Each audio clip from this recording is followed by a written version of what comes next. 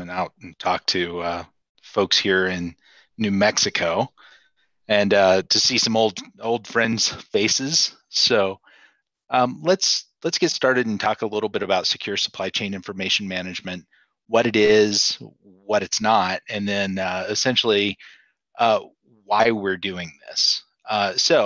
Well, let's start with why are we doing this. Um, so not all supply chain risks are related to security, but all supply chain risks can be exacerbated by security. And this was my co-presenter, Jason Thomas. And then, of course, James Carville made the statement, it's the economy, stupid, back many, many years ago.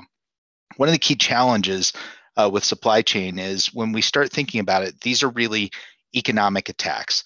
They're economic attacks that are able to have an impact upon our businesses or upon our processes or our organizations. And so the outcome that we have are problems that can essentially resonate across entire, swaths of organizations all at once. When you start adding, wow, that's not English. When you start adding cybersecurity into the mix, you can also have huge economic impacts across entire fleets of companies, companies that may be completely unrelated except through their singular use of a similar product or service. So who are we? Well, my partner, Jason Thomas, who may or may not be able to join us this evening, as Senior Director of IT Security at Cystic Fibrosis Foundation. And Jason and I worked together at Exelon many years ago. Jason was my risk manager, amongst other things. And I am Spencer Wilcox. I'm the Executive Director of Technology and the Chief Security Officer at PNM Resources here in Albuquerque.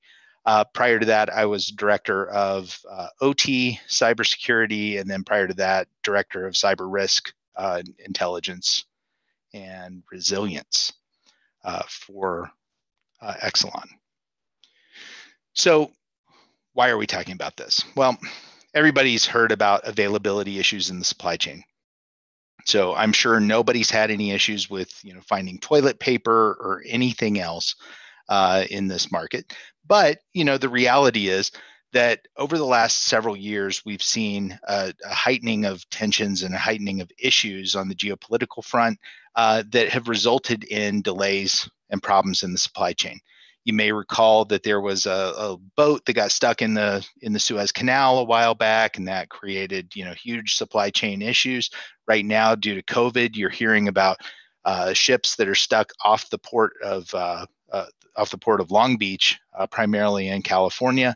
That's resulting in huge snarls and traffic problems with getting things in places that need them. But when you start thinking about the interconnectedness of supply chains, what you start to realize is that something as simple as a bullfrog spa can help you to understand it. And bullfrog spas there was an article in the Wall Street Journal. I encourage you guys to take a look at the PDF or the PowerPoint, and you'll be able to go to this link. They explained it really well using a hot tub. And they were talking about the various chemicals that are used in pouring the hot tub, the parts for the motors, the parts for the pumps, the parts for the pipes, the parts for the outer shells, and how each part might go 2 or 3 times across the country or from overseas before it's able to get there. And as a result, you end up in this strange situation where you had certain key suppliers who were by virtue of being unavailable, causing multiple suppliers to be unable to fulfill their deliveries to Bullfrog. And it's really kind of an interesting story because availability really is the key here. So one small, delicate problem within the supply chain can resonate and reverberate across multiple different companies. And that's how SolarWinds worked, right? So with the SolarWinds event, we all had the opportunity to either experience it or to certainly read about it and have to go search for IOCs. But the truth was that our adversaries figured out that they could go to one vendor that had a whole bunch of people in common, compromise a single credential, and as a result of it, get into thousands of potential victims. They were able to compromise everyone from Microsoft in through the government, according to the papers, and ultimately almost all of the Fortune 1000. Kaseya was another event, and Kaseya in this case was a supplier whose role was to provide cybersecurity services as a middle or a back office customer, or to back office customers. And in some of those cases, they were able, because of one compromise, to get into 1,500 businesses, and spread ransomware. Right? At the Port of Houston, not too long ago, there was a state-sponsored hacking group that targeted the port using a Zoho 0-day. Now, why did this one matter? Well, because they had to shut down the port for several days while they were trying to figure out what exactly happened. And we all know, if we've ever had to go through a government incident response, that once the CERT showed up, you can rest assured that they were shut down for several more days while the Coast Guard looked into things. And then, of course, there's the biggest disruption that we've experienced yet, which is COVID-19, right? So a pandemic resulted in, many, many delays and many, many supply chain issues that just continue to reverberate out. Think of it like shock waves, or like throwing a pebble into a pond. It continues to spread, and the issues continue to spread as a result. So we started talking about what are the issues with supply chain. And at the end of the day, we realized that, the issues always will be confidentiality, integrity, and availability. Even though ISC Squared has recently added 2 more items into the CIA triad, let's not get started on that. Really, these 3 issues, confidentiality, integrity, and availability, remain the key concerns that we have when we start talking about supply chain, in particular from a cybersecurity lens. But from any risk lens, these apply. So what are some of those things that we would worry about? What about confidential information, or account theft, or trade secrets, or data theft from a confidentiality perspective? But also, when you start thinking about supply chain, what about the confidentiality of key formula or key design specifications? And that confidentiality, when it's lost, can result in the attacker gaining information about you, right? And about their secondary effect target. In many cases, what we talk about, like in my industry, is that I am a primary target for secondary effect. So nobody cares about going and compromising a utility unless it's for the purpose of either A, and hey, there's Jason Thomas there, either A, making the decision that they're going to break in so that they can steal customer information, right? Or they're going to break in to do something bad to the electric grid, right? So, hey, Jason, if you'd like to introduce yourself. Sure. Hi, folks. This is Jason Thomas. I'm a co-presenter with Spencer. Literally last minute, Larry coming in at the nth hour to join the conversation. But thanks for letting me sort of glom on at literally the last second. Yep. And again, very sorry about this, and Jason, but I know that the consummate professional you are will make this best presentation of all times. So let's go back to that one. So from an integrity perspective, then think about what are the kinds of things that might happen, right? You might have backdoors put in, or product tampering, or subversion of the products themselves, products or services. It could be an alteration of the product or source code modifications. Could even be that kid that, your junior developer decided to hire off of Fiverr because he couldn't figure out the code and he wanted to go out drinking for the evening, right? So, at the end of the day, who are the people that are making modifications to the products and services that you sell or that you buy? And we don't know the answer to that is the biggest problem, right? So we start thinking about those issues, and then we realize that the biggest issue in the supply chain is availability. Are the goods and services that we depend upon going to be available to us when we need them? So think about shipping, as we've already talked about, or a denial of service. So if I can shut down the Port of Houston, then the things that you're dependent on to make a good Christmas for your kids may or may not show up, right? How about a process delay? Just a simple process delay, like what if what I really want to do is just make sure that it takes a little bit longer for a ham to be processed by my adversary, right? I know that sounds weird to say a ham, right? But when you think about it, one of the a U.S.-based company, Smithfield Pork Products, was procured by a Chinese firm not too awfully long ago. Smithfield Pork, very traditional. You know, they sell you ribs and hams and whatever else. Owned by the Chinese government now. Hey, there's Henry Bell. So the end state of this is maybe, just maybe, sorry, getting a little background noise there. So maybe, just maybe, you could have, say, a ham that's been processed by a third party who then gets breached. I'm sorry, who's being processed by somebody other than Smithfield. It gets breached by China for the purpose of slowing down their supply chain or causing them not to be able to deliver, making preferential treatment for their products. So I don't know if we can maybe, there we go. All right. So ultimately, those lead to disruptions, and those are concerns that all of us have. So we started talking about all of these things, all of these issues, and all of these potential threats that we could imagine in our threat model. And what we realized was it was just too complex. You know, there were too many possible things that could go wrong. So how do you start characterizing this in order to really start talking about securing it? You know, and I'll use the example of Matthew, who's on the call. Matthew is he's an incident response person. He does a lot of different work for a lot of different companies. And if he's breached, then, you know, the information that he holds about other companies could potentially be breached as well. But he has suppliers too, and they have suppliers, and they have suppliers, right? And so it ends up being turtles all the way down. How do we deal with that? Well, we thought about it. We talked a little bit about, well, what are the steps in any given supply process that we can articulate, and then how do they interrelate with one another?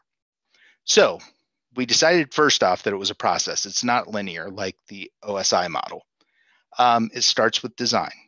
So we design a product, a good, a service, whatever it is. The work that goes into that can be subverted at many different layers, but that's the first step. We then manufacture, right? So whatever it is that we designed now needs to be made. We make the sausage, to go back to the Smithfield example, and then ultimately, there may be other manufacturers that we are also dependent upon for some of that. Those would be procured by us, right? And then those things that we procure are transferred through a shipping process typically, or via the internet in some cases, right? And then they have to be implemented. Once they're implemented, they have to be integrated into the various processes that you and your business have. And finally, the ultimate the ultimate pinnacle of this process is they have to be managed and administered. Now, as we start thinking about that, imagine that this circle that we're seeing here, imagine that it's repeated dozens of times within each given circle. So you may have hundreds or thousands of different people and or organizations involved in any given supply chain process. Jason, any thoughts that you'd like to add on that? Got to find the unmute button. I think it's important to add to that last point is that you can almost think of it as cycles on cycles, which is there are lots of cycles within each part, within each sort of layer, but at the same time, each of the layers themselves are sort of have their own sort of interface with one another. So there's to kind of expand on the sort of scope of the challenge is it kind of gets really quickly, but again, there's the interrelation. Unlike the OSI model, this one's a little bit different because you have to really think about it as truly a cycle where everything can interplay with one another, as opposed to it being sort of a linear transition, if you will. So when we start thinking about the process level threats, right? So we talked about design and manufacture and procure and transfer and implement and integrate and manage and administer. But realistically, there are really only, let's say, 5 threat types that apply here. And those are disruption, right? The first one that we would see is something that disrupts any one of these processes can have an impact upon the entire supply chain. A delay, again, it's primarily availability style attack, but any delay could cause a process to fail, right? So when we think about availability, it might be an availability attack, or if it's on a cyber side, it could be a delay that results in a timing attack, right? Or like we just tested at GridX, imagine for a moment that I block GPS, right? And so, or I subvert GPS. And the outcome of that might be a delay in time, which causes my communications to fail because they're expecting timing to be, accurate to within, milliseconds. Subversion, I could cause something to operate not as expected, right? Destruction, like what we saw today. Actually, interesting little tidbit. I don't know if you guys have been paying attention to the Bloomberg, actually. Bloomberg announced today that there have been there's been a huge uptick in the number of Chinese ransomware attacks. But unlike traditional ransomware, there's no demand for payment at the end. So that's just a pure destructive attack. We're encrypting your stuff to destroy it, right? So, and then there's surveillance, of course. So what can I know about you? What can I do to gather intelligence about my adversary or my target? So those yield, again, impacts to confidentiality, availability, and integrity. So how do we think about this model? So let's think about it like cycles within cycles, right? We start with design and we put in some controls, right, to limit our exposure to those disrupt, delay, subvert, destroy, and surveil tactics, right? And then as the product moves from design to manufacture, we need to put in controls to do this. But who does each of these steps? Is it you? Is it your company? Or are there numerous companies that you're dependent on there? And then how do you think about those controls that exist? Those controls that exist for the end, for that company that you're working with. Do you have a way to kind of assess the quality of those controls? And many of us do procurement language. Many of us do surveys and questionnaires that we send out to our suppliers. But how many of you send those same surveys or questionnaires to their suppliers and to their suppliers and to their suppliers?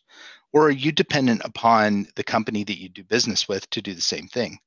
And are they dependent upon the same treatment all the way down, right? So as you think about this, think about the controls at each one of these layers as being something that helps you to get a handle on it. But ultimately, you're going to be dependent upon the veracity of somebody else to give you good information or intelligence about your ultimate exposure. So how would this work? What are some common threat types that we might experience? We'll use availability as an example, and we could go on with this for the rest of our natural lives, literally, and never get to the end of it. So we're going to jump in on just a few common threats. Jason, did you want to talk about some of those common threats? Sure. So obviously, under common threats that are obviously going to affect availability, we have force majeure, basically the ability of a nation state to do some some action that is enabled. It can do, enable a law or something along those lines where it could have an impact on the availability of the supply chain. Obviously, conflict or warfare is another aspect that you have to account for. Obviously, while it happens infrequently, there is still the potential for conflict between states being kinetic or otherwise. Economic, obviously there is the challenge of interconnectedness of the global economy and the impact thereof of fluctuations, but also specific actions a state may take that are economic in nature. Inflation. Hey, anybody read the paper this week? Obviously, inflation has another impact. There on supply chain. Also, regulation. As countries and as other entities impose regulation on various parts of various sectors, those have impacts on those clearly have some impacts. Finally, insurability. As we've experienced and or seen, the challenge of insurability is does it exist in the space or does it not? What's the cost of that insurance? Is it something that you can get, or can you get the desired coverage? Those are sort of what we've defined as the common threats to availability in that process level. Absolutely. So let's talk a little bit about that insurability, and we'll jump right over to transference, okay, which you can see on the right-hand side of the slide. So during transference, imagine that we're shipping a product from China to the United States. Now, this is something that's been done since literally the 1200s, maybe even before. You would insure that product either through a guild back in the old days, or through the royal whatever, somebody's office. The Knights Templar were an insurance agency at the end of the day, right? So what is it that you're doing there? Well, you're insuring against piracy. You're insuring against the loss of the cargo. You're insuring against the loss of the 1,000 horses and 2 tons of grain that you're shipping over to the Holy Land for your crusade. But in today's day and age, we do the same thing. It's not really changed. The mechanisms to do this, it's against piracy, and it's against terror, and it's against sabotage, and it's against malfunction, and it's against storms and other losses. But during shipping, let's think about the opportunities that might exist. So if I'm a nation state adversary, can I board that ship and make a modification to the product that's in transit? Sure, in theory, right? If I know where the box is, can I get into it? Can I make a change to whatever's inside that box or shipping container? Can I guarantee that it's not going to change in transit when it's going across the internet? How do we protect against that? Well, we look at the MD5 hash or the SHA-1 value or the SHA-256 value, right, of the product that's going to us from the supplier who's going to send us our license keys, electronically. Can somebody make a change to that in transit? Those things, those issues during transference are the most commonly protected against. Because that's an obvious state transition where everybody goes, oh, hey, look, it's really weak right here. It's out of everyone's control during that time of transference. So insurance comes along to take care of that. Protections come along to take care of that, right? The same is true, though, at the implementation level. Do you ever take out insurance or require a vendor to have insurance that's going to do the work to install the product for you? Absolutely, right? Do you do your due diligence on those companies? Do you make sure that they have the availability of their staff before you get started on a product or process with them, right? So these are the kinds of things that we have to really think about as we're moving through when we just think about something as simple as availability. But we could apply the words integrity here. We can apply the word confidentiality here, and we would see the same kinds of potential threats to disruption, delay, subversion, destruction, and surveillance. So we decided to fingerprint that. We said, how could something like that work? And we talked a little bit about a ship stuck in the Suez Canal. Jason, do you want to talk about the Ever Given? Yes, the ship that launched 1,000 memes. Or a million, depending upon your counts. So if you recall from earlier in the year in March, there was a ship that ran aground in the Suez, one of the massive large container ships that effectively gummed up the shipping canal for about, I believe, not quite 2 weeks, a little less than 14 days. But that had implications for the routing of trade, basically where shipping companies were already looking to circumnavigate the Horn of Africa. to deal with the blockage of the Suez Canal, which is clearly a rather significant shipping route in that part of the world. So after it took a lot of time for the Egyptian authorities to clear the Ever Given to at least allow the flow before they actually released the ship itself from its state where it was it had kept of it, we clearly had in our model here impacts to the confidentiality, integrity, and availability in each of the phases of our supply chain. So Spence, if you want to start, Absolutely. I can chime in as well. Yeah, so let's think about it. Of course, it disrupted availability in transference, implementation, integration, right? It clearly delayed availability, for manufacturers who are waiting on products, for procurement, for transfer, for implementation, for integration, for manage and administer. But it also gave an opportunity to really subvert manufacture. So think about that. If what I was really trying to do was to stop somebody from being able to make the product that was, dependent upon something on that ship, I could have subverted it, or I did successfully subvert it by crashing that boat sideways in the Suez Canal, or whatever, right? But surveillance was also an opportunity. So this gave you an opportunity to identify who was impacted as a result of it, right? So if I really want to know what your processes are dependent upon, do something like this, right? It's a great way to screw everything up for everybody, and then to figure out who's screaming as a result of it, right? And to some extent, I'm sorry, Spence, and to some extent, no, go ahead. It affords an interesting actor the opportunity to find out what actually is in transit. They actually kind of get a look. I mean, obviously there's certain controls on containers, but to some extent there's an opportunity to see what's in transit.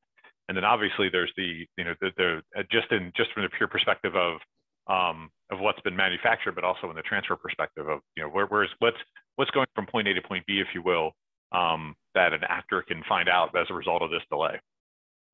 That's right. So think about those government folks, whether they were British or Egyptian, or pick your nationality, that probably went through and inspected the various cargo on that ship during that event. Another one was the Supermicro hack. Now I'll freely admit, nobody knows whether this really happened. We all read it and then we all went, well, everybody says no, it probably didn't really happen.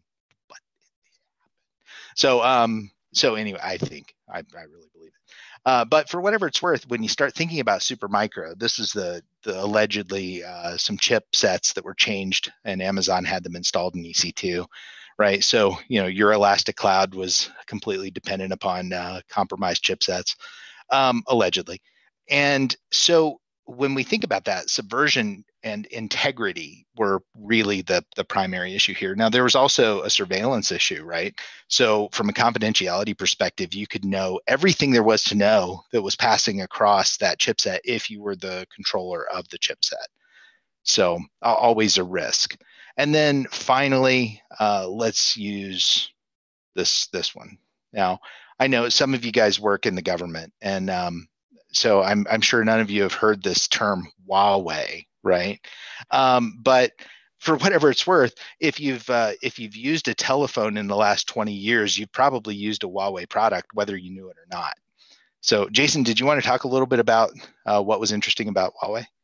Yeah, so obviously, as part of the prior administration, Huawei was banned from their basis of the implementation of their network technology in the U.S. market, and that had implications for other nation states in making a similar kind of decision with Huawei's the usage of Huawei technology within their space.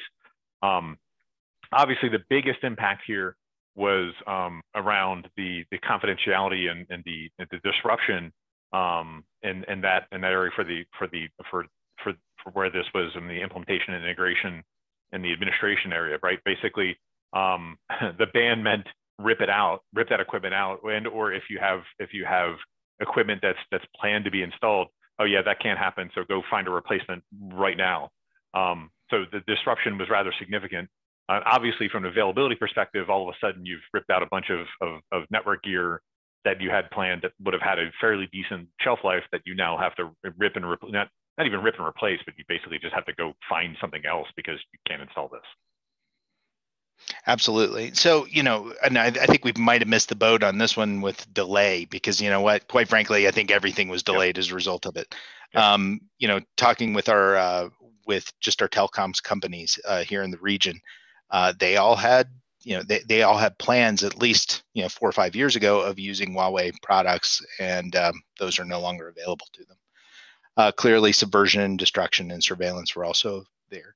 And then, of course, there's SolarWinds and Kaseya. And so that real risk associated with both of those, which we've already talked about, were delays, in many cases, destruction of data from an availability perspective if you're a ransomware victim, but surveillance everywhere, right? So all along every one of their customers' supply chains. So how do you figure this out? How do you deal with something like supply chain? Well, it all starts with figuring out what your risk is, right? And how better to do that than by knowing yourself, right? So when we start talking about how to kind of manage supply chain and supply chain risk, what we really start talking about are key risk indicators and key performance indicators. And those are leading indicators and lagging indicators, just different words for the same thing. A risk indicator is something that's talking about the future state, right? It's talking about, it's predictive. It's a measurement of behaviors or actions in order to make a prediction of the future. A KPI, on the other hand, is how well do we do something? How well do we, just for example, manage our vulnerabilities, right? So, which might be a good KPI. Our KRI might be how many of those vulnerabilities are exploitable to an outside or by an outside party, kind of like what the CISA put out last week. So, that we're all trying to figure out exactly what our exposure is to. We'll just leave that alone right now. So KRIs, again, leading indicators. So geopolitical climate. Do we have a heightening of tensions in China? Jason, do we have a heightening of tensions in China with China right now? If I could do my very best Karnak, I would probably say all indications are yes.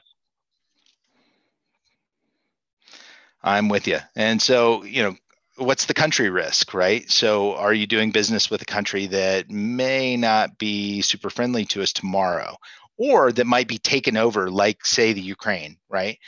Not that would ever happen. Or Afghanistan. Or Afghanistan, perhaps, right? Terror risk. Is there a heightened sense of terror in the area, like what DHS put out just the other day, in notifying us to all, be alert for sectarian violence here in the United States as a result of the end of the Afghan conflict, I guess. Is that the way they put it? Political instability. I don't know about you, but this country's a little maybe, just saying, right there in January, right? So civil unrest, and we saw that definitely in the last few years. Polarization of the populace, not that ever happens in Western society. And then economic instability, markets, interest rates, as we talked about, consumer sentiment. When you think about how do people feel about your brand, and I see a couple of names on here that I don't know. Brian, Bethelme. Brian, who do you work with, if you don't mind my asking?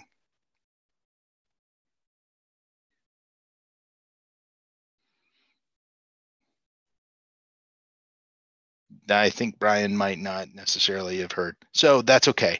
How about Ron Tafoya? Ron, who are you with? Okay, Jason, we put them all to sleep. It's We've either put them all to sleep or they're scared. Okay. No, I was on mute. So I'm now working for AT&T as a security, senior security product developer on the MSSP side. All right. And so I have the opportunity on a regular basis to work with Ron's wife, and have had the opportunity to interview Ron, who is a fantastic human being. And I strongly recommend him to anybody who's interested in bringing somebody with great security risk skills on board. But Ron, over at AT&T, how do people feel about your products? Well, I just saw a number today that was really impressive. For the state of Texas on the MSSP side, the customer satisfaction rate is at 99.61. That's amazing. That is a fantastic number. So you've got pretty good consumer sentiment. Now, let's imagine that you're PNM Resources, the electric power provider in the state or in central New Mexico, and you're going through a merger. What do you think that looks like? Well, I know what that looks like. Exactly, right? So not everybody is super thrilled with my company at the moment, even though I think we're doing a pretty bang up job. Actually, I might be a little bit biased, but the reality is if I've got somebody who's irritable with me, they might just decide to take advantage of that in order to cause negative things to happen to my brand or to my company. The climate itself could be an issue. And when I say climate, in this case, it could be climate change, but it could also be just climate of your personal opinions and, again, this consumer sentiment concept, right? Environmental factors are another one, especially right now. Are you somebody that's a major polluter? Are you somebody who's, got a product that, I don't know, does something that that certain environmentalists don't necessarily like? What about social activism? And social activism could be everything from, Black Lives Matter all the way over to, the Hitler Youth are marching, right? So please don't misinterpret what I'm saying as being, polarized in one way or the other. But if you become the target of a social activism group, you're not going to be able to get past that. They will not compromise, right? So all of those factors can be measured, at least categorically. From a KPI perspective, though, you might look at ransomware infection. How many times have you been infected with ransomware? Mm-hmm. Once? None? What's your economic forecasting look like? What are your cost models and your budgets? Are you able to keep up with the costs of security given the threat environment that you're in? And then what's your complexity? So when you think about complexity, Bruce Schneier famously said, complexity is the enemy of security, right? And when he said that, what he's really trying to tell us was, hey, the more stuff you got, the harder it is to protect, reduce your attack surface. But when you start thinking about the complexity of your systems and their interdependence upon one another, each one of those failure modes, each piece in that attack surface has the potential to disrupt the rest of it. So can you measure that?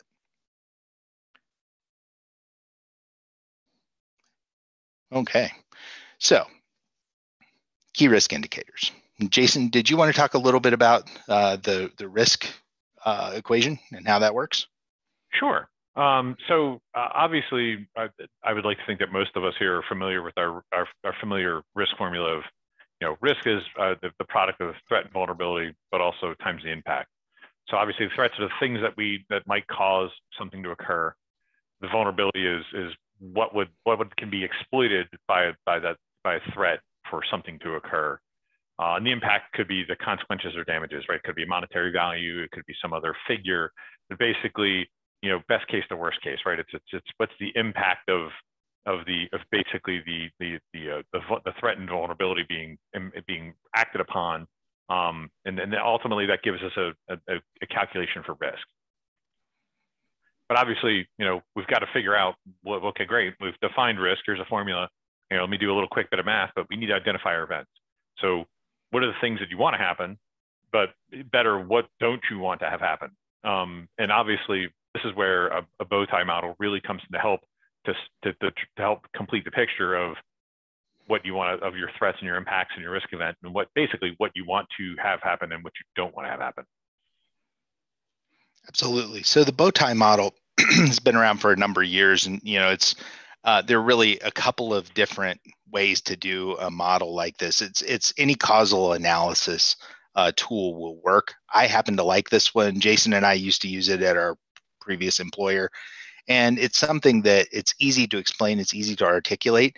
It's really easy for your board of directors to understand. Really, really easy. They get it. Okay. So you just talk about threats. What are my threats? Right. And then from my threats, I can talk about what are my controls. Those are the things that reduce the probability of an occurrence. Right. So when I start thinking about threats times vulnerability taken together equals a probability of an event occurring. So if I can do things that reduce that risk probability by managing those vulnerabilities, understanding my own organization well, putting in preventive mitigations, then I can reduce the likelihood of this number 3 red scenario from occurring. And that I'm not going to call it an incident. I'm going to call it an event, right? Because an event in this case is anything. It could be anything, right? But it's just the actualization of a threat. Then I need to contain those events, okay?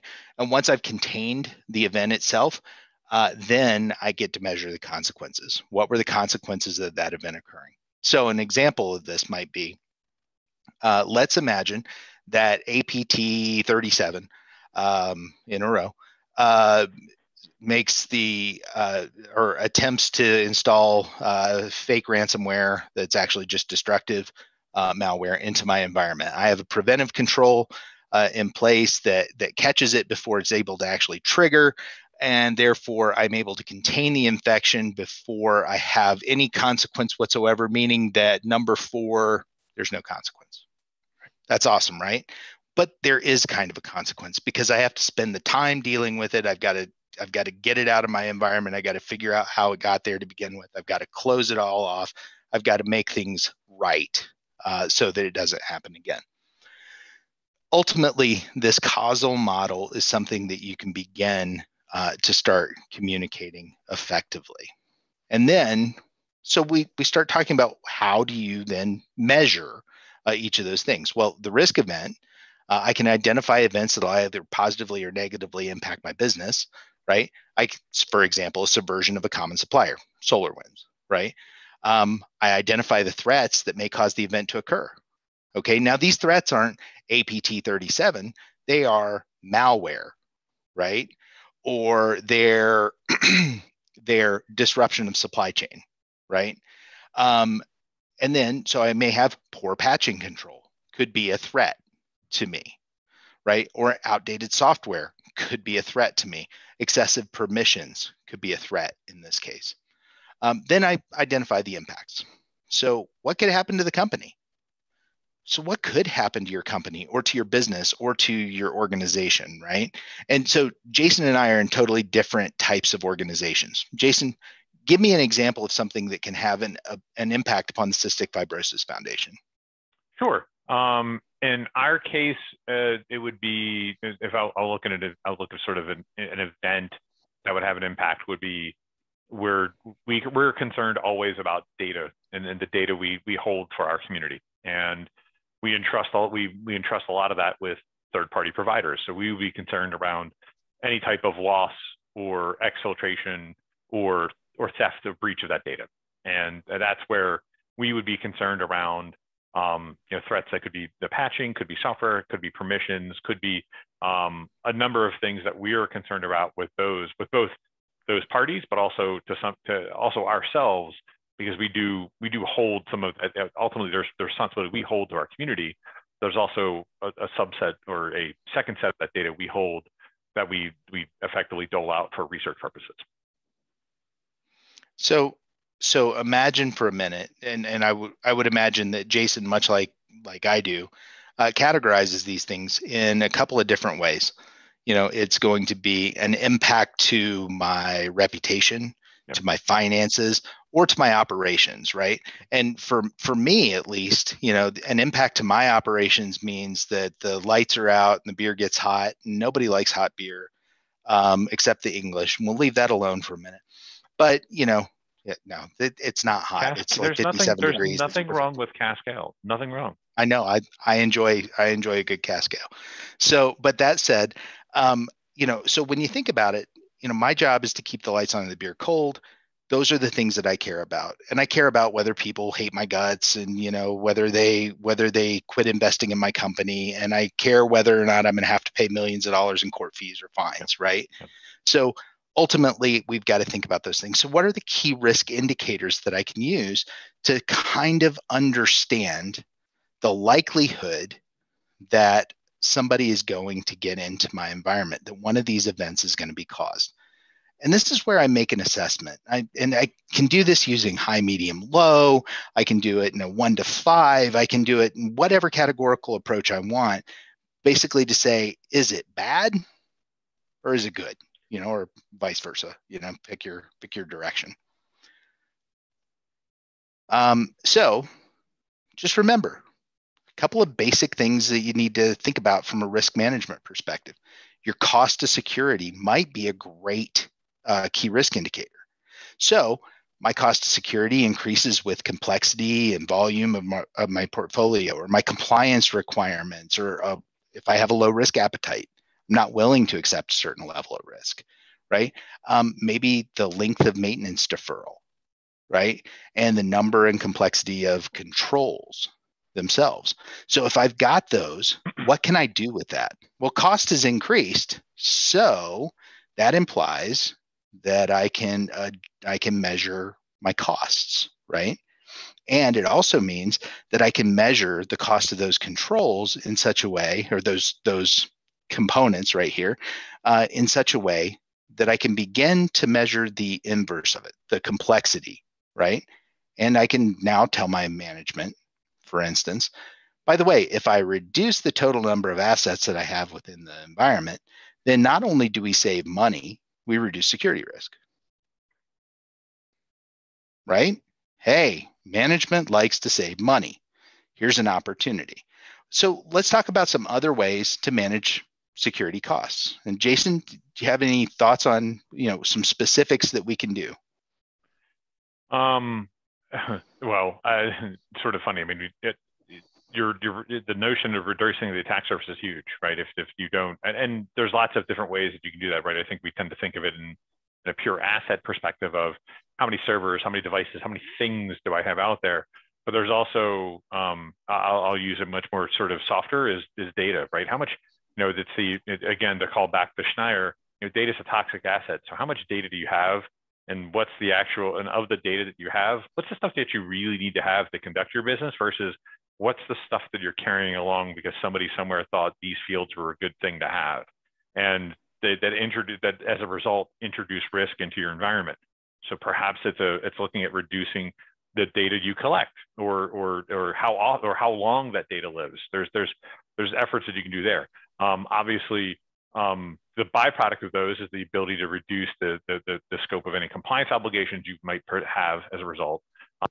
Also, reducing the attack surface is great if you're able to standardize those assets. Another obviously way to sort of manage those costs, and we'll kind of touch on this one, would be going from managing your own stuff, right? The only way I can know I can secure these things is if I do it myself, is looking to the cloud, right? Moving things to the cloud for SaaS or what have you, and sort of changing, right? You're dealing with a cost perspective, but you're also, to some extent, and we'll touch on this a little later, you're kind of doing a little bit of risk transference, if you will. Absolutely. And risk transference is a great way to manage risk, or at least to shunt some of it off to somebody else so that two people have to bear the burden, right? So what are some other things you can do? Well, there's risk transference that we talked about a little bit, but you can also avoid risk, right? So you can put in general controls, you can put in cyber frameworks. The NIST cybersecurity framework for protecting critical infrastructure happens to be my particular favorite because it's easy to use. And I can put 127 controls in place and say, here, meet these requirements. Not terribly difficult to achieve that way. Doesn't work for everything, but it works for certain things. Supplier questionnaires. It's a great way to avoid some risk. If they answer all the questions, no, I have no security, then you might not want to do business with them, right? Do your due diligence. If you find out that the company is owned by your arch nemesis, maybe that's not who you do business with, right? And then contract language. there's several model contract languages that are out there, but CMMC is a pretty common one nowadays for those people in government space. The EEI model contract language for electricity providers is another good one. There's an EPRI study on the same thing. North American Transmission Forum has put out model contract language as well.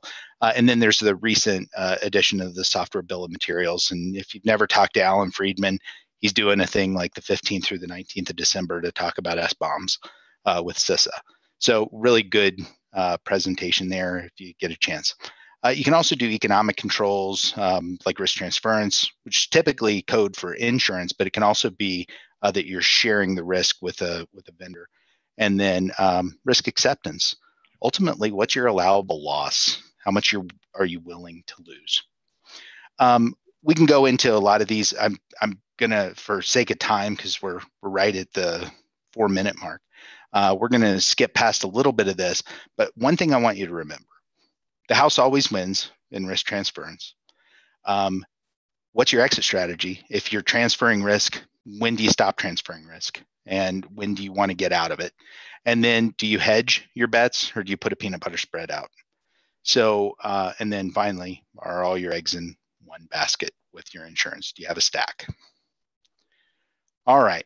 Now, how do you measure this? Look, frankly, there are a million different ways that you can measure anything, right? Yep, exactly. Kentucky windage is my personal favorite. But yeah, you categorize the risk in each process step. You create the categorical model, which we've already given you with SSCIM. And then you can take the trust but verify model if you'd like. This is subtractive. You can basically say, I have no risk, okay? And I'm gonna take away from that perfection every single time that I find something wrong. So that's a subtractive model. There's also the build up scale, which is an additive model. It's basically, I have all the risk and I'm going to build my way up to good. You know what I mean? This bases your confidence based upon the quality of the intelligence that you've got. And for that purpose, we use this model that's really hard to see, which is the intelligence scale, right? So almost no chance, very unlikely, unlikely, roughly even chance, likely, very likely, or almost certainly, okay, as a probability. We kind of used another one that we created ourselves. It's a steaming pile or suboptimal. It's meh. Good enough, bulletproof, right? You can also weigh out the CIA, right? So you can say, what's the weight of confidentiality, integrity, availability for a given system or service? What are you worried about?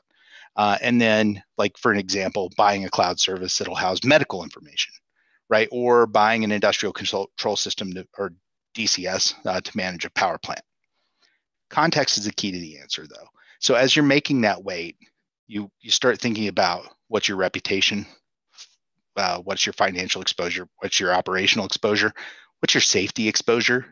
Because remember, the worst one is a loss of life, right? Don't ever forget that one.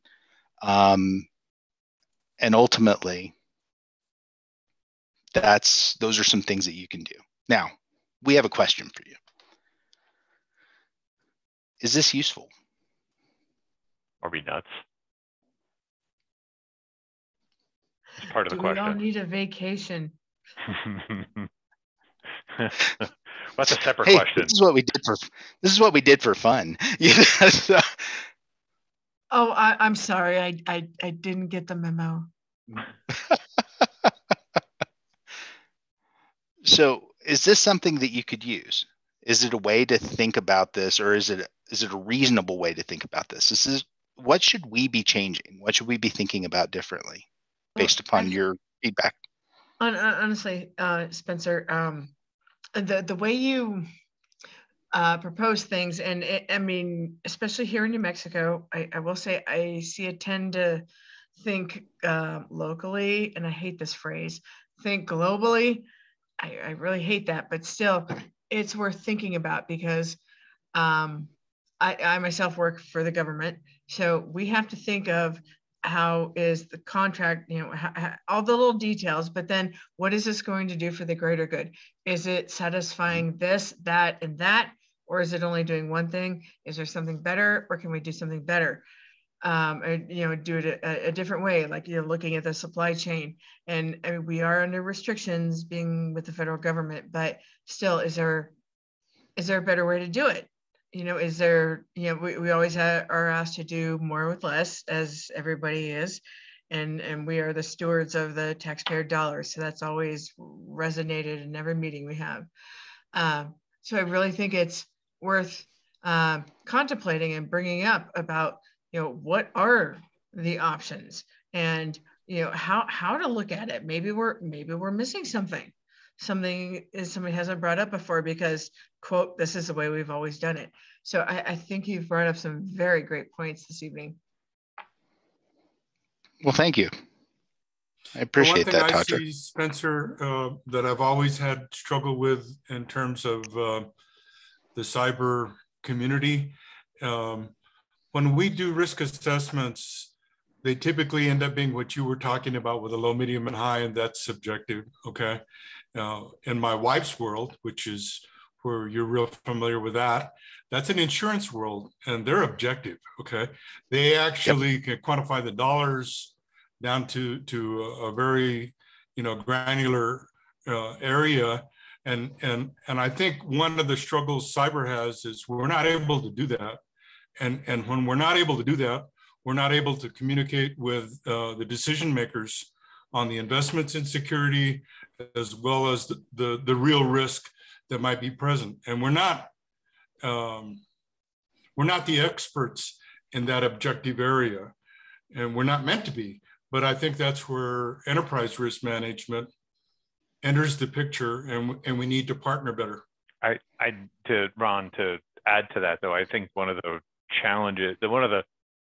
common challenges security professionals tend to have is we forget that, we talked about, the financial, operational, and reputational risk, and that's how the business thinks of risk. We tend to think of risk. I think we tend to have the challenge of thinking of risk and how it manifests itself. And then we go to 11, if you will, when we think about that, and we try to convey that to our audience. And to some extent, we're almost speaking technically gobbledygook. You're absolutely right that we haven't come down to the numbers, right? And that's where the actuarial science is really not there. It's not there in this space for us to actually give numbers, to give value to loss.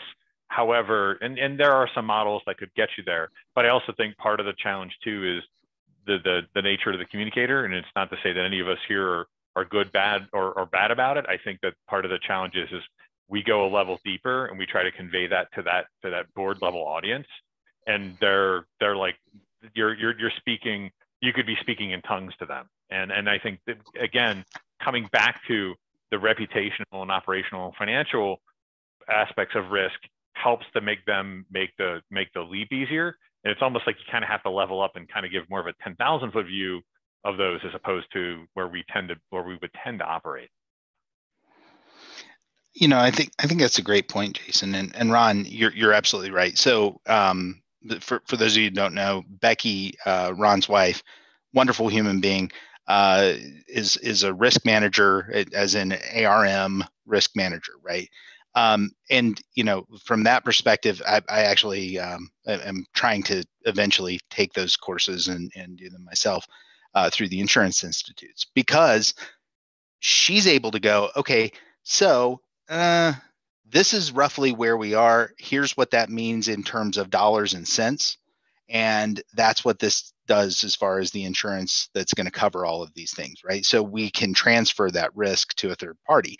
But the reality is, even some of that risk transference is not going to protect you against the reputational loss. And the reputation loss is another thing that we have to worry about. And that means good, effective work with our communications groups, because they have models too, right? And they're a much more exact science nowadays. It's marketing, right? And then there's also the operational loss. And so we need to be talking to our engineers. Hey, what does this do if you're out of business for a week, if you can't produce your widget? And I can guaranteed they can tell you exactly what that means in terms of revenue. We can't. So partnerships are the most important part of this whole business. And I really appreciate that comment, Ron, because you're spot on. We do have a tendency to be myopic, and we think about our little, part of the world. The truth is, we're dependent upon the rest of the business just like they're dependent on us. And Spencer, I'd like to inject just a little bit here. Please. I spent some time here in Albuquerque with a small business association helping local small medical businesses with HIPAA, with their risk assessment and just become compliant. And there's like 2 dentists, front desk help, and that's it. And their server is underneath the sink in the break room. Okay. That's what we were running up against. And, it's like, oh my God. Okay. But the mission was good. I totally believed in the mission. I'm like, please, God, help these people. They're doing the good for what they're doing. But at the same time, like you were saying, they didn't understand the risk. They didn't understand what they're up against, but HIPAA is still on their doorstep. OCR is still on their doorstep. HHS is still on their doorstep. Everybody else is going to come after them if, heaven forbid, whatever the worst happens and they get breached or whatever, but they weren't prepared for that. And so, if they don't know, how can you defend? You can't defend what you don't know. That's exactly right. And it's up to us to evangelize this stuff, Tatra. And that's, you're spot on. That's why Jason and I want to do this. Giving this presentation is not just fun and a great way for us to hang out and drink some beer and whatnot. But it's a good way for us to have the conversation about, well, how do we get people to understand it? Something that's really complicated, when you start talking about supply chain, like I said, those interdependencies, it makes it impossible to get to really get somebody to say, oh yeah, so we can do something about it. Otherwise they're going to go, that's what we're going to do about it. There's nothing we can do, so just accept it. So I have to say it is a exactly massive network of things that are so interconnected. I work as a consultant and I deal with new companies every day and such. And the cybersecurity, the insurance part is a very frustration part to me, because I talk to business owners who are like, well, it's okay, we have insurance. Well, it's sort of like, just because you have health insurance, that doesn't mean you leave the bottle of mayonnaise in your hot car. It will only cover certain amounts of things. I'm glad that got to you, Spencer. It will only cover certain amounts of things, but the full scope of it. And when you're dealing with insurance, you can't cross the betterment line. When I go in and I'm dealing with a ransomware, I can only get them back to where they were. I can't really make suggestions and improvements into their network because insurance doesn't want to pay for that. So all of my time spent up to that point learning what it is, I can't cross that betterment line and offer suggestions and help. So it is a very complex issue. About 2 months ago, I was dealing with a small 25-person company that was making a part for carburetors for a major American car manufacturer. They got ransomware. They got locked out of everything. The ripple effect means that if you go down to the local, not going to say their name, store and try and buy a truck, there's a back order because of this ripple effect from a very small company that was affected by ransomware and such. So it is finding those the way the network fits together and finding those little pieces is very difficult. So I agree with that, Matthew. Thanks for that comment. And again, I just wrote down, just because you have medical insurance doesn't mean you should eat mayonnaise you store in your hot car.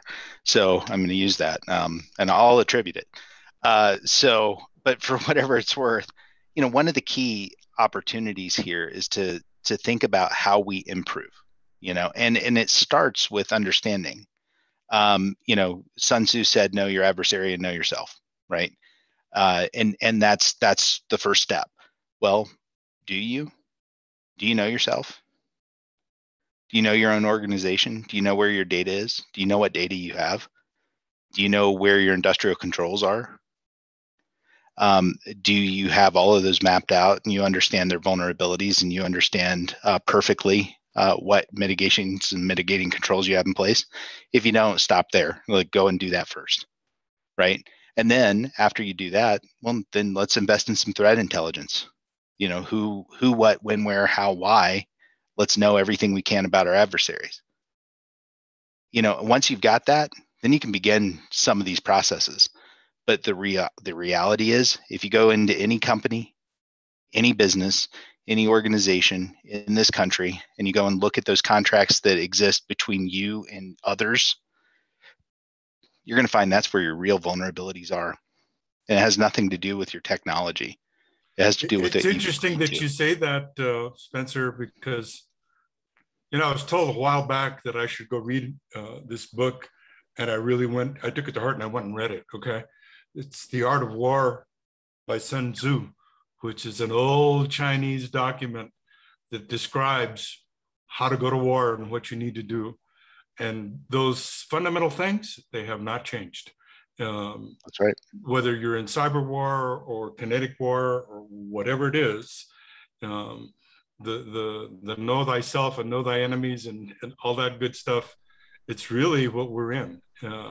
It's the same thing, although we may put different three-letter acronyms to it or whatever, it's still the same stuff. It absolutely is, Ron. You're spot on. And, you know, so for whatever it's worth, read The Art of War and then think about it. It's not one of those things you're going to digest and just, you know, this glow will come about you as a result of having read it. You got to think about it for, you know, sometimes years before it finally becomes clear when you have that moment. You know what I mean? But for whatever it's worth, I'm glad to hear that somebody other than me is reading that. So I got to raise my hand. I've read it. Great. All right. It was required reading by my father-in-law. So you read The Art of War, you read Machiavelli's The Prince, and then you go Hobbes, Locke. I mean, for those of us who had way too much social science education, sorry. Yeah. Then you could go down the whole. It's bad. It's bad. I'm gonna stop right there. Put me in that group. I spent way much time in the Midwest. I had a lot of time on my hands. So I think the challenge, and you probably are speaking to it with your last comment, is that we can't be academic about it only. Unfortunately, we have to be proactive, and we have to be doing things, and not just reading The Art of War. Okay, so that's right. I get that. You're absolutely Art of right. War teaches how to stay in peace. The whole premise of The Art of War is not to go to war. Yeah, that's right. That is an excellent point. That's a good point. And sometimes you don't have a choice, right? And that's the other point of it. And when you don't have the choice, be really, really smart about it. You know, and I think that's been our problem. We walked right in, set ourselves up for failure out of the gate. Every network in the world is set up for failure out of the gate, just because we use TCP/IP. You know, this entire the entire construct of networking that we have was designed for an open communications mechanism, and now we've been trying to push the poop back in the horse for years, right? So that's our challenge, right? So how do we get past that? Well, the reality is, when you start to look at this risk and you start to understand the full scope of it, you start to begin to realize the really important piece, which is, hey, we're barely scratching the surface when we're talking about networks. Our real risk is all the people we're dependent on being the ones who get breached. Everybody in this room is really interested in cyber. They're really interested in security. They're really good at it. You guys have, you know, there's probably 150 years of experience just here in this call, right? So I want you guys to think about that. We know what we're doing. How about that lawyer's office that was part of the brokerage of the product that you bought from Taiwan that sourced some of its parts from Vietnam, that sourced some of its parts from China. You know what I mean? Because they're the weak link. Are you ready for that? And that's where the real risk is. And we don't have any way to deal with that yet. So I'm hoping that this tool set that Jason and I came up with, I'm hoping that it's useful. And if it's not, let us know how we can make it more useful.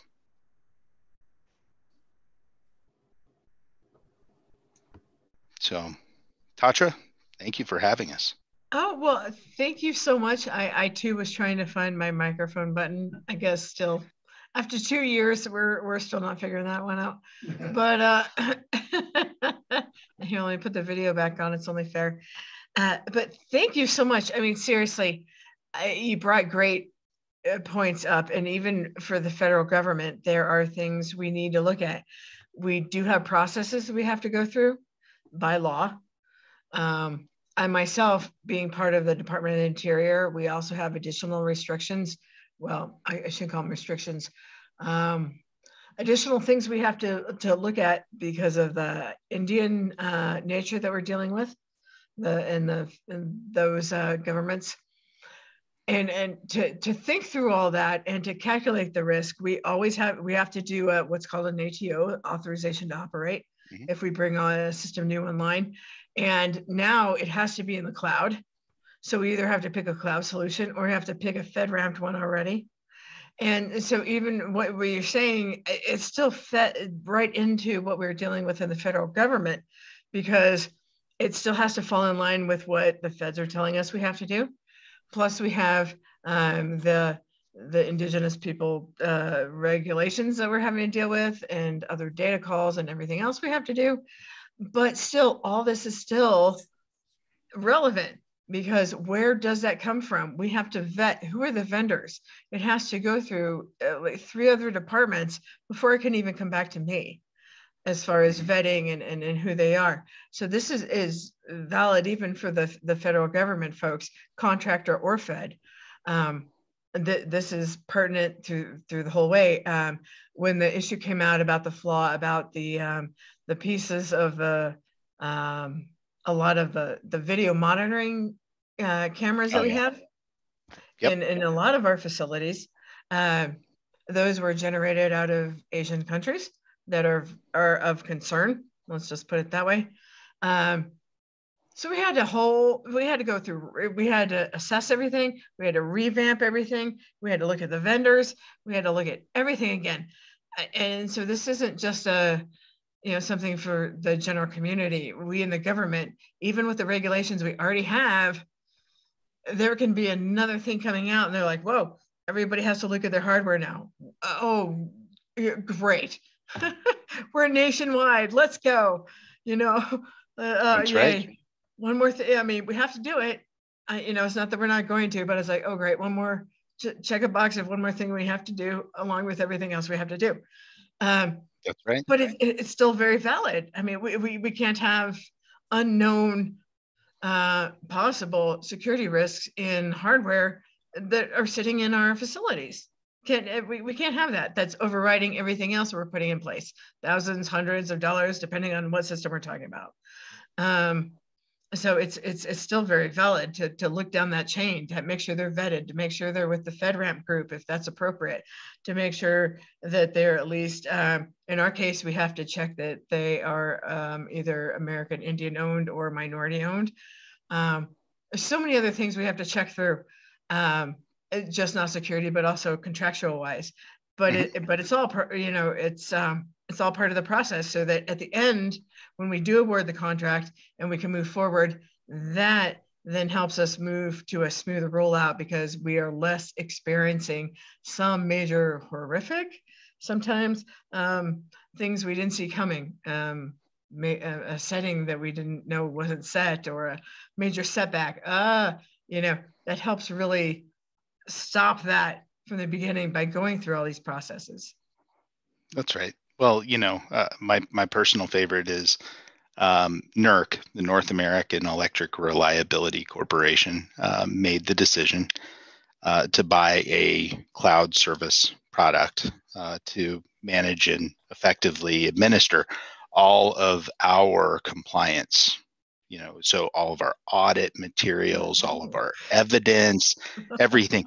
And they bought this cloud service that they decided that they were going to implement. And after they signed the contract, the very large contract, it was bought by a Chinese corporation. I'm sorry. I'm not trying to. Oh my goodness. So you can imagine we don't give them the information that they want, right? Nobody does. I'm sure. They'll walk so, in and not keep the fire a shot. They're just going to buy us. That's probably very true.